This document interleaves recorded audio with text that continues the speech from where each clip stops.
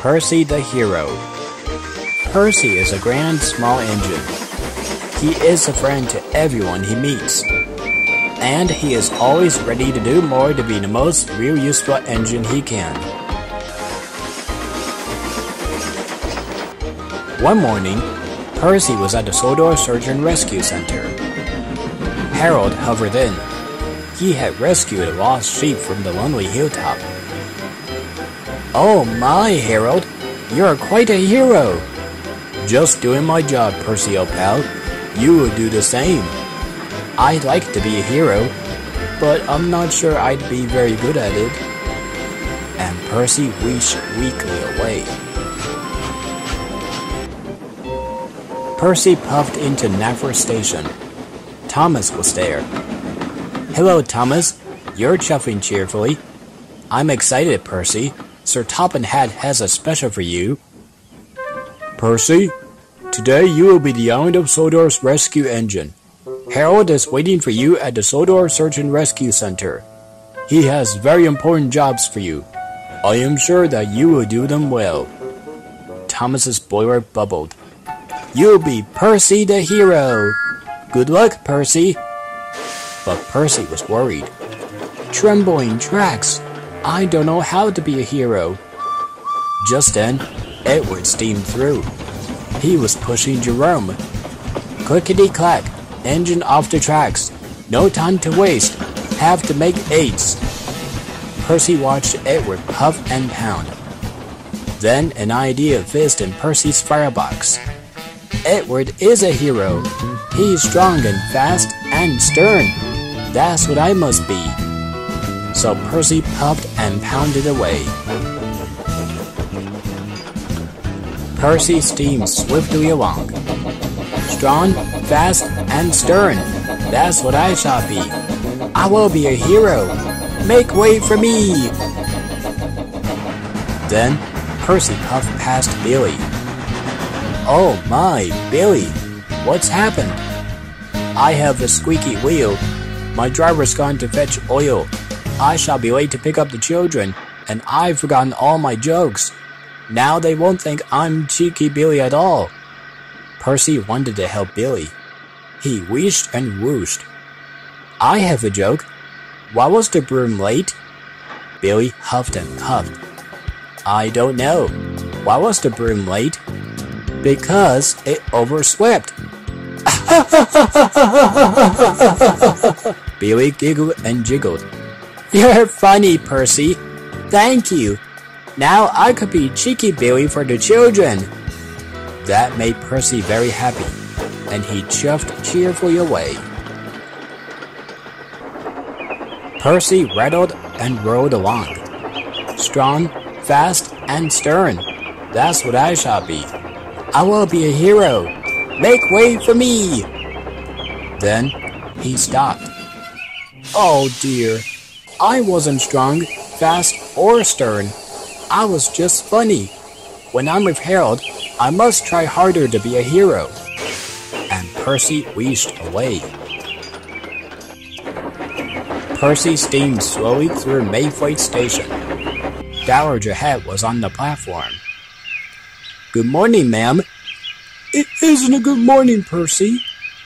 Percy was worried for Dowager Hatt. "Why not, ma'am?" "I sent my suitcase to Marin Station by mistake, and I need it here. Silly me." "I'll help you, ma'am. I'll pop straight away to Marin Station to collect your case." And Percy raced away. Percy picked up Dowager Hatt's suitcase from Marin Station and puffed it safely back to her. Dowager Hatt was pleased. "Percy, you are very, very kind. 3 cheers for you." That made Percy very happy, and he huffed happily away.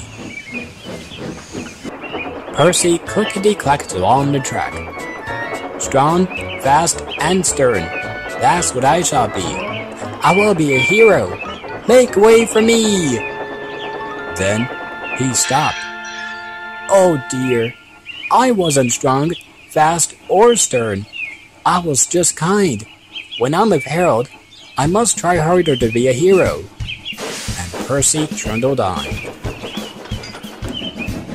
Then Percy saw Farmer McColl's dog. Oh my! Farmer McColl's dog is alone. Perhaps she was looking for lost sheep, and now she is lost. Percy reached steam. The dog jumped and jittered. Flatten my funnel! Farmer McColl's dog is scared of me.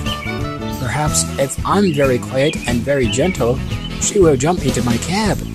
Then I can take her back to Farmer McColl. So Percy was very quiet and very gentle. Farmer McColl's dog sniffed and snuggled, and then she jumped up into Percy's cab. Farmer McColl was very pleased to have his dog back. You were gentle, Percy. That's a fine thing to be. Percy huffed happily away. Percy rattled and rocked along. Strong, fast, and stern. That's what I shall be. I will be a hero. Make way for me. Then he stopped. Oh dear. I wasn't strong, fast, or stern. I was just gentle. When I'm with Harold, I must try harder to be a hero.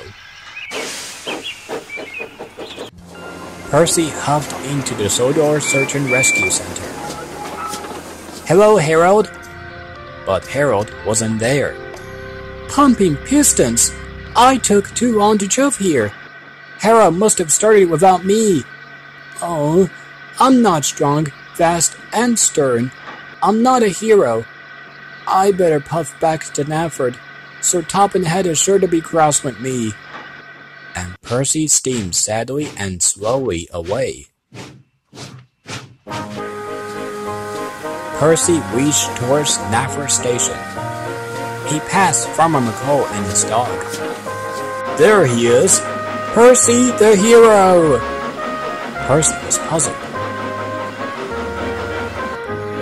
Next, Percy puffed past Billy. The children were laughing at Percy's joke.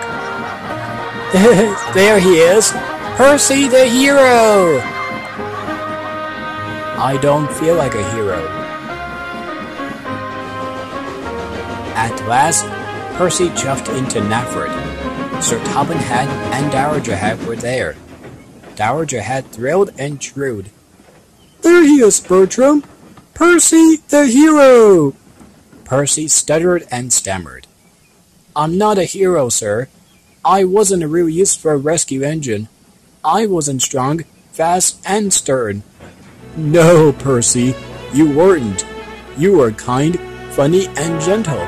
Because you are a kind, funny, and gentle engine. That's why you're a hero, just being you.